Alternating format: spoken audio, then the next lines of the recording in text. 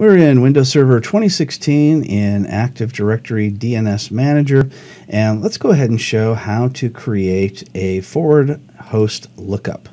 So we're in our forward lookup zone, and all we have to do is to go anywhere in our zone, right-click, and we'll choose New Host or A Record. Sometimes it's referred to as an A record. So we'll click on New Host, and from here, we'll just go ahead and type in PC1. And now we see the fully qualified domain name in Active Directory is pc1.widget.internal. It goes ahead and appends the name of Active Directory. Let's go ahead and put in the IP address. And if we want to, we can also create an associated PTR record, which creates a reverse record for us. So if we ping PC1, we should see the IP address of .222. But if we ping .222 with the -A switch, which I'll show you in a second, then it'll show up with PC1.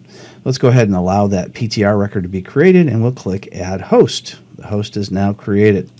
So let's go down to our command prompt, and let's go ahead and try to ping this new host that we just created here called PC1. So if we type ping PC1, of course we won't get it to respond, but it'll at least resolve. And there it is, 192.168.15.222, which is exactly what I expected. Now if we do a ping -A, then we get the opposite. We ping the IP address and we get the name because we created the reverse record along with the forward record.